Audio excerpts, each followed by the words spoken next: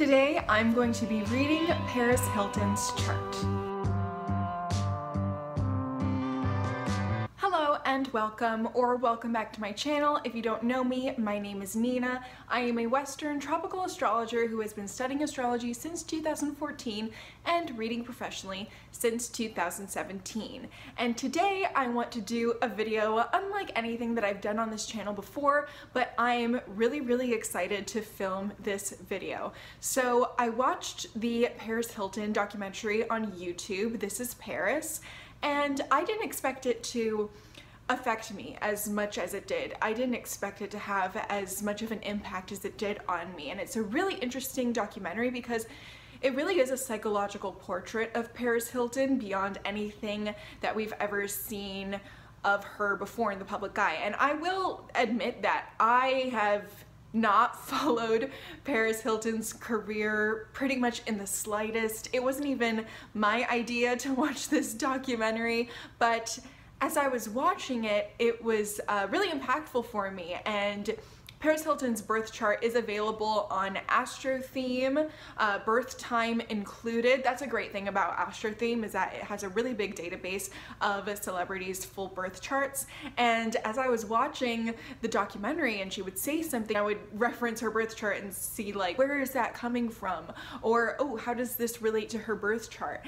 And I figured basically, since I was doing it on my own, I would basically read to you guys Paris Hilton's birth chart for you to get some insight, either if you're super interested in Paris Hilton and her birth chart, or if you're interested in how to read a natal chart in its entirety, because on this channel we do, you know, separate placements and we have not looked at a completely integrated chart. Maybe you have similar placements to Paris, maybe you have a similar chart in general to Paris, and yeah, let's just get right into it. So the things to me that stood out in the documentary are Paris Hilton's sense of identity, sense of self, her relationship to work and money, her relationship to her brand, obviously her trauma and her nightmares and where that might show up in her chart, and her relationship to her family as well is pretty interesting. Now, if you want to pull up her chart and follow along with me on Astrology, you can do that, but let me give you a bit of a rundown on what we're going to talk about and how this speaks to the things brought up in her documentary. So Paris Hilton is a Sagittarius rising with Neptune in the first house, just about conjunct her ascendant. She has an intercepted sun in Aquarius and an intercepted moon in Leo in houses 2 and 8 respectively. She also has her Mercury and her Venus intercepted in the second house in Aquarius, and she has a Scorpio ruled 12th house with Uranus in the 12th house. And she also has a Libra midheaven with Saturn, Jupiter, and Pluto in her 10th house. This is all super interesting. Let's start off with Paris's identity and sense of self. So you'll notice in the documentary that Paris has a really hard time rooting into who she feels like she really is. She often brings up that she has this character and that she has this brand, and that it's almost difficult for her to drop that and be her authentic self. Now, this is coming through with her intercepted sun and her Neptune in the first house. What's super interesting about her Neptune in the first house is that she even says in the documentary that I think her grandmother would compare her to Grace Kelly and Marilyn Monroe and kind of put these images on her, and almost like this expectation or this desire to live up to this glamorous and perfect kind of human being. And Marilyn Monroe also has Neptune in the first house. With Neptune in the first house, people will often paint on you the identity that they want to perceive you as. You can see this a lot with Marilyn Monroe. People see what they want to see when Neptune is in the first house. And that can be really difficult when it comes to owning your own sense of identity, because people are telling you different things about yourself. People are painting different images on you that it's hard for you to grasp your own sense of identity. I have a whole series on the ascendant and descendant and what that means, but the ascendant is often gifted to us, and it's our identity that is informed by how other people treat us. So when other people have really high or dreamy expectations of you, it's hard for you to form a cohesive and rooted sense of identity, which can often be the case with Neptune in the first house. And this is exacerbated with Paris Hilton because she has her sun intercepted. And having her sun intercepted is bringing home this same theme of not being able to root down in and understand who she is. And we know a little bit about Paris's upbringing and the fact that she, in her experience, definitely believes that she existed to fulfill and live out the expectations of her family and her parents, and that her own self-interest was not taken into consideration,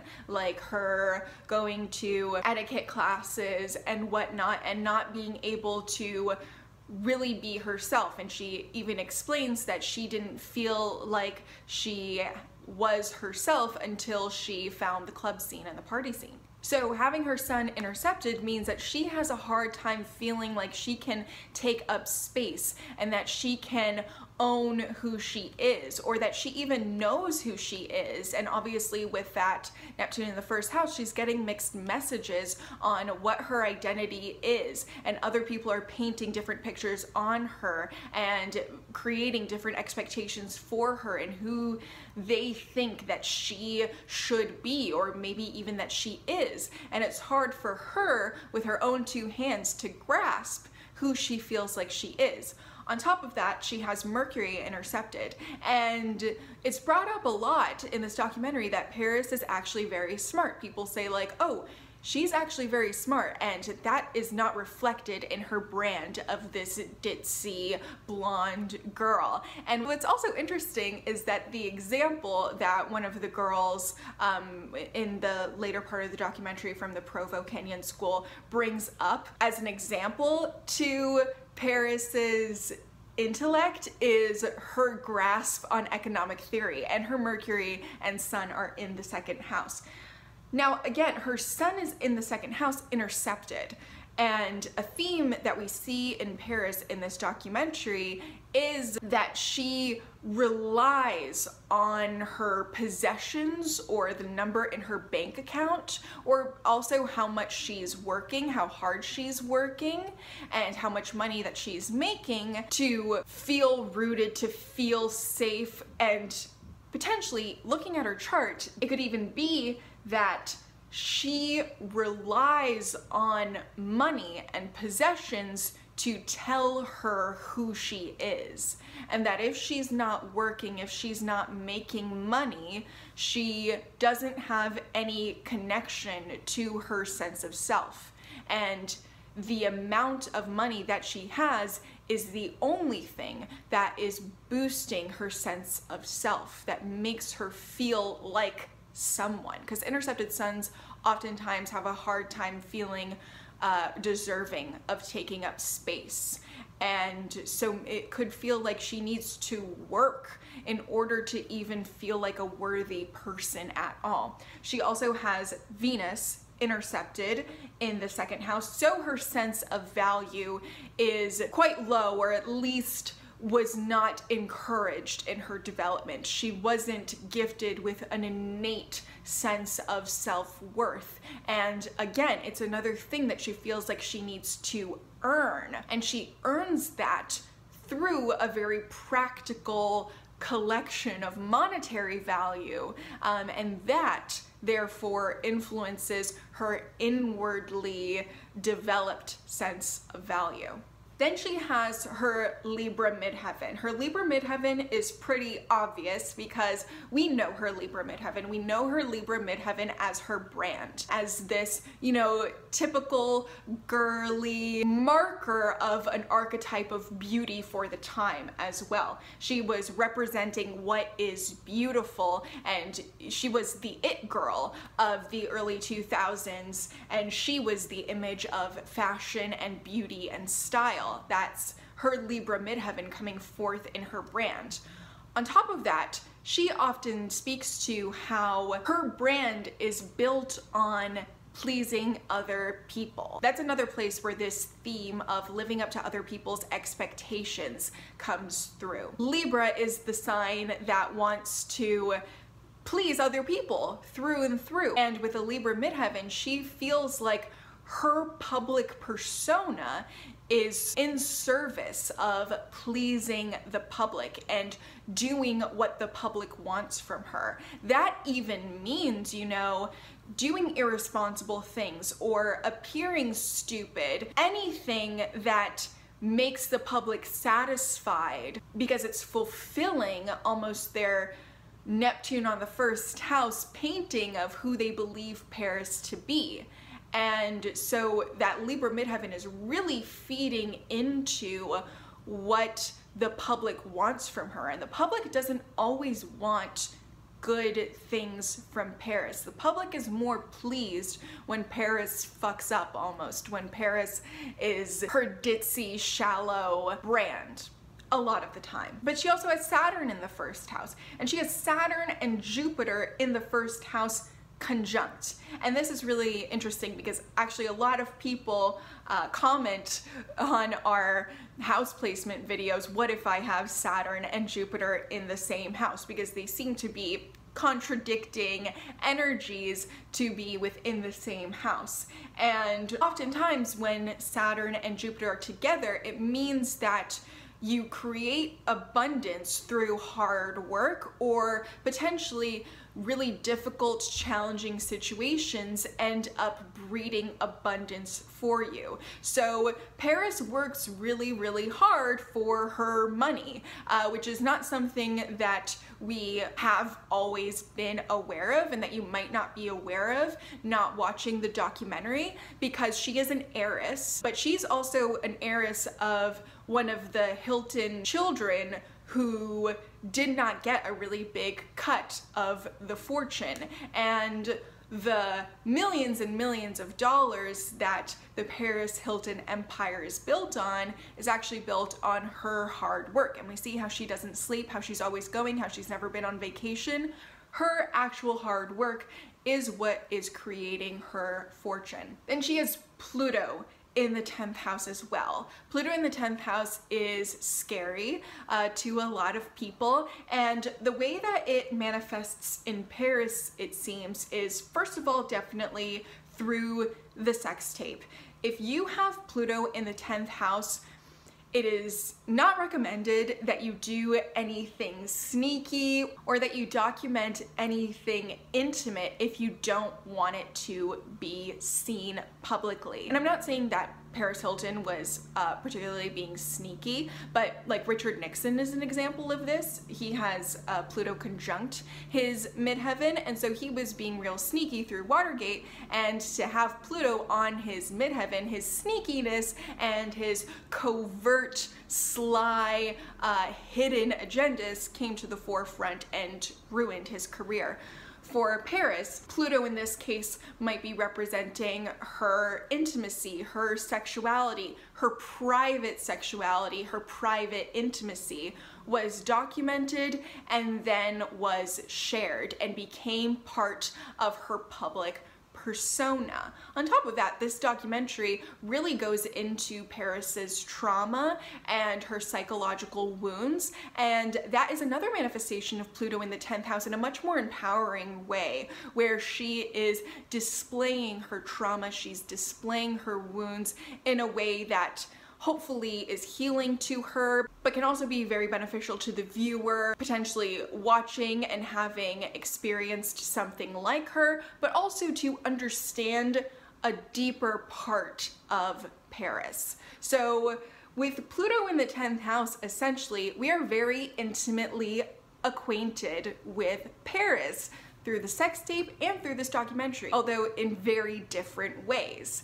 Of course, it's not the first thing that we recognize about Paris's public persona. It's the last planet in her 10th house. First, we come across that Libra midheaven, which is that it girl, people-pleasing midheaven, and then we see the Saturn and the Jupiter, you know, the businesswoman in her and the abundance of money that she has. And we see in Paris's chart that money and work are extremely important pillars in her life.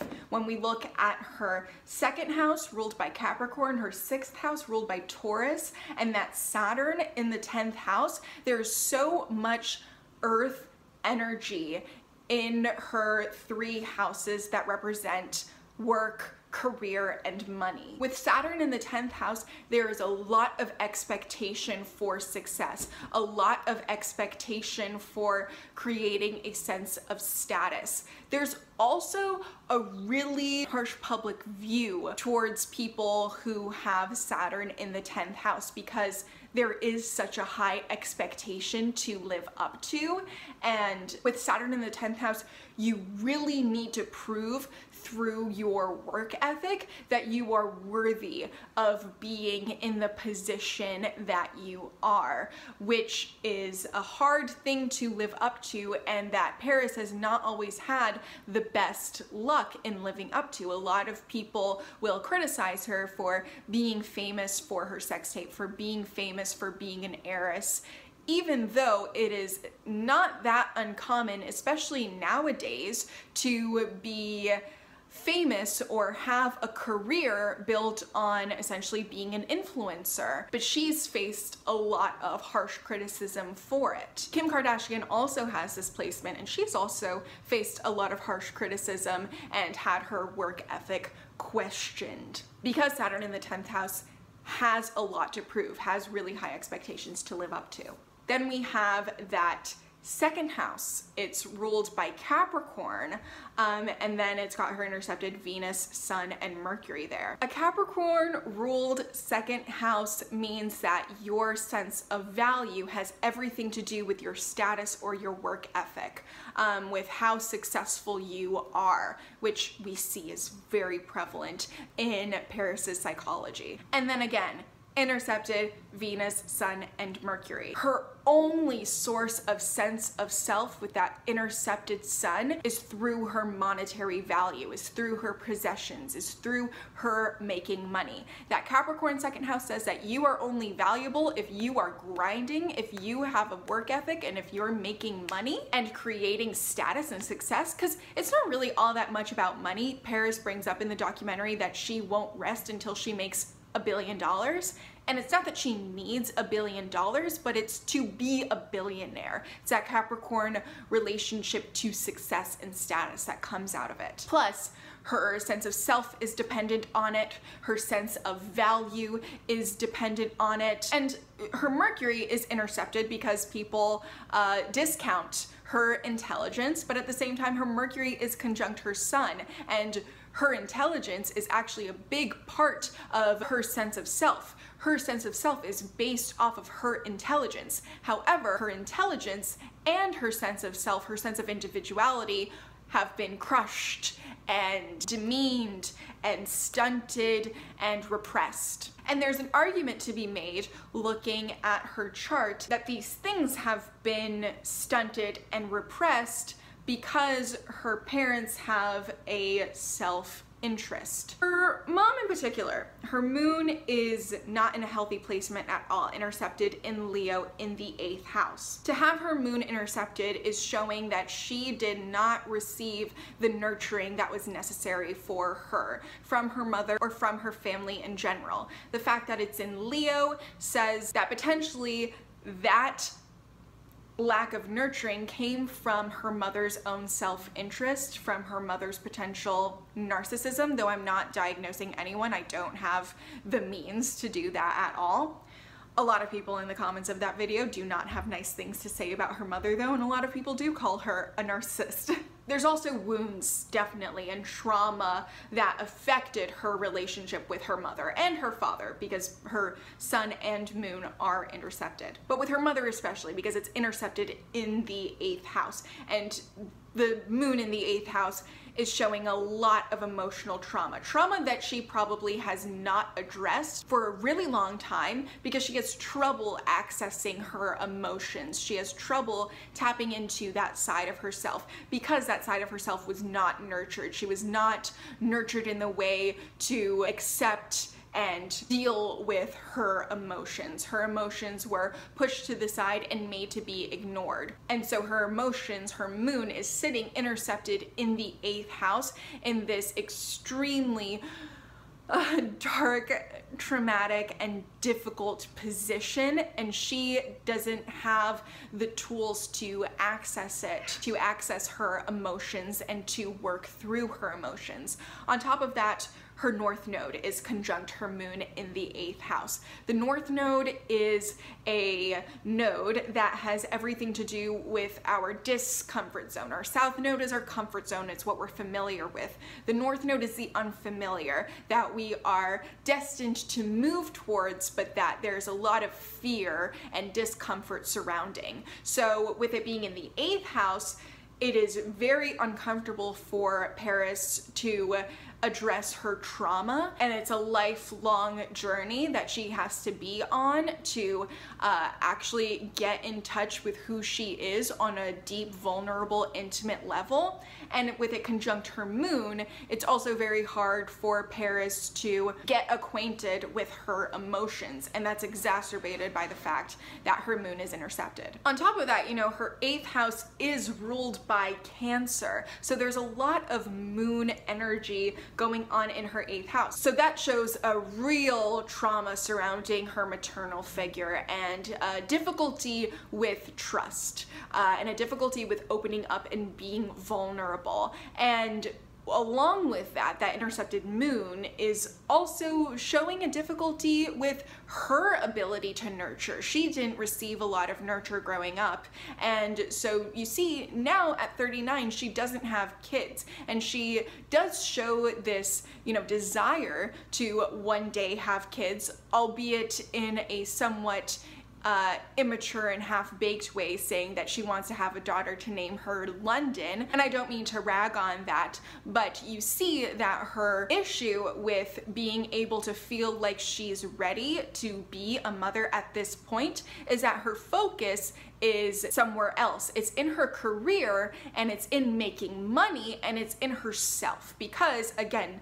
Sun in the 1st house is showing that her desire for money is to fuel her sense of self, or not even just fuel her sense of self, but to be able to attain a sense of self, a sense of worthiness, and a sense of value. Her South Node is also in the 2nd house, so clinging to objects and to material possessions is sort of a security blanket for her. It is a comfort zone for her, and people with South Node in the 2nd house can have a really hard time with sharing, or can have a sense of clinginess, or even a problem with hoarding, because there is this sense of safety and security and comfort when it comes to obtaining and having material possessions. And the North Node, which they're supposed to be moving to, is about being able to give that up, and in every single way be able to be vulnerable. But going back to that intercepted moon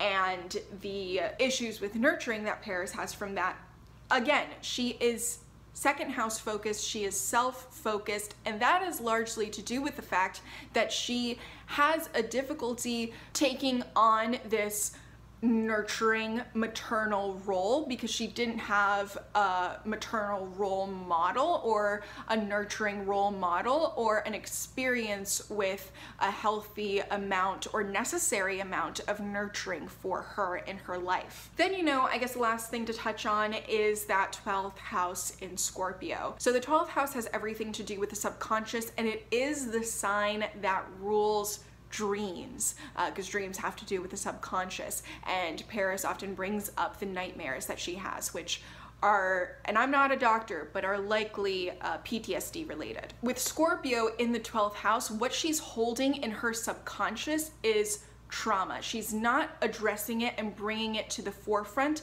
except maybe now, and that's coming through with her Pluto in the 10th house. But that Pluto in the 10th house is actually not the most intuitive way to address your trauma, because she's putting it out to the public and sharing it openly to the public before she's actually been able to grasp it and understand it on her own terms first, and bring it to the forefront of her mind first before she brings it to the forefront of the public's mind. And it seems to be the fact that that is the way that she needs to deal with her trauma, by opening up and sharing it, because her Pluto is in the 10th house, and that's the way that she can access Scorpio energy, because Scorpio is kind of trapped in her 12th house, although it is ruling the 11th house as well. But yeah, having that Scorpio rule 12th house means that there are deep psychological issues hidden in her subconscious that she's not addressing in her awakened mind,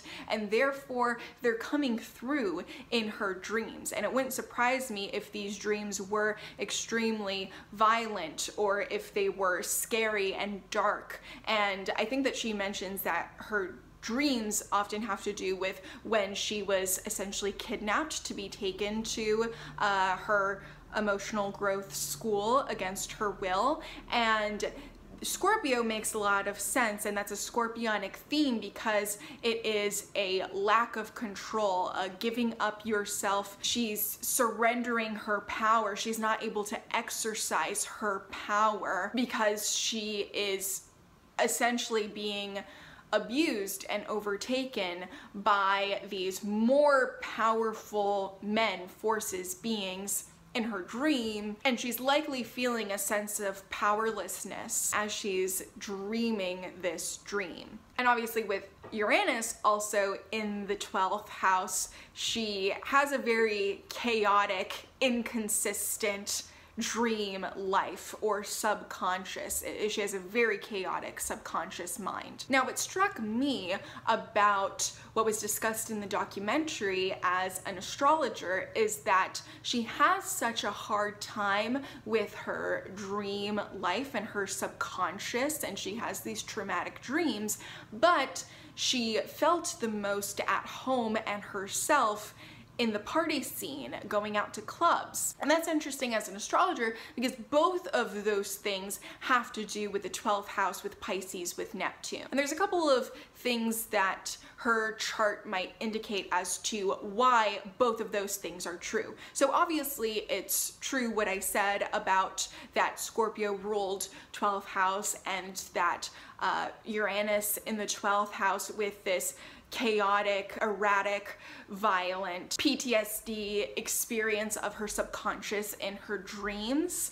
But also, you know, her identity is largely rooted on this Neptune in the first house. So I talked at the beginning about how Neptune in the first house can manifest itself as other people painting your identity onto you, and you not having a grasp on your identity, and people seeing what they want to see when they look at you. Because Neptune rules illusions. Your sense of identity can be an illusion. But along with illusions, Neptune therefore also rules mind-altering substances. So she might feel much more empowered and in touch with her identity when she is taking mind-altering substances like alcohol, or I don't know what else she might have been dabbling in the party scene, but just going out and drinking may be something that makes someone feel more themselves when they have Neptune in the first house. And on top of that, it's all Sagittarius. Sagittarius rising, Sagittarius Neptune. Sagittarius is all about excess and a fun, free-spirited nature. So Paris may feel more herself when she's in an environment where she can be more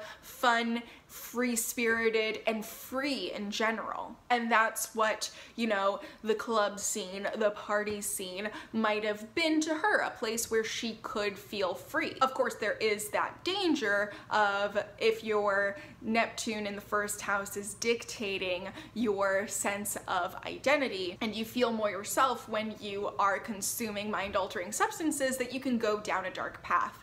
But she has so much drive with that Sun, Venus, Mercury in the 2nd house and that Saturn and Jupiter in the 10th house, that even if she were to go to these emotional growth schools, I don't think that she would have gone down the path of just being a alcoholic addict party person. Like, she has the drive to have success. And I think it was especially important for her to find this environment where she could be free-spirited and carefree when she was in school, because she has Mars in the 3rd house. And the 3rd house does have to do with lower education. And to have Mars there, a typical interpretation is that either you are the bully or you will be bullied. You will experience a certain amount of violence, even if it's only through sports in your community and your lower education. With her Mars in Pisces and having her Mars not necessarily be like a prominent planet in her birth chart,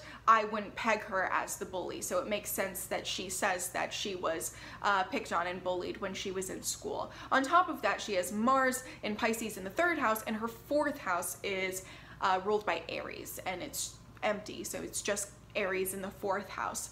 And they said in the documentary that their family swept a lot of things under the rug and kept the kids in the dark and weren't honest with them. And there are a couple of interpretations with Aries in the 4th house. Sometimes Aries in the 4th house is an indication that there was violence in the home. That could possibly be true, especially, you know, when you take into consideration her experiencing violence and abuse in a boarding school situation, because then she has Mars in the 3rd house and a Mars ruled sign in the 4th house, and so she can be experiencing violence in her lower education, in her school, and in her home, and if those two things are the same thing, it makes sense. But also, just in terms of her family dynamic, that Aries IC really brings home the fact that Paris seems to be completely alone, or feel completely alone. She doesn't have parental attachments that are very strong at all with that intercepted sun and moon. And then Aries is all about the individual and looking out for oneself. And with that in the 4th house, it seems very clear that Paris felt like she had to look out for herself in her family home. Her moon is intercepted, she wasn't receiving the nurturing that she needed, and then Aries in the 4th house. She needs to look out for herself, and no one is essentially there to nurture her and take care of her. But that's all I'm going to talk about today as far as Paris's birth chart, because I'm sure that this video is super long already. I hope that this was beneficial for you, or at least entertaining for you. I wasn't taking really any notes, so it might have been all over the place, but I hope that you gained something from this video. Let me know if you did. Let me know if you like this video style of me reading celebrities' birth charts. Let me know if you'd be interested in me reading a specific celebrity's birth chart, or if you have any insights yourself on Paris's birth chart. But that's all from me for today. I hope that you have a great rest of your day or night, and thank you for watching. Bye.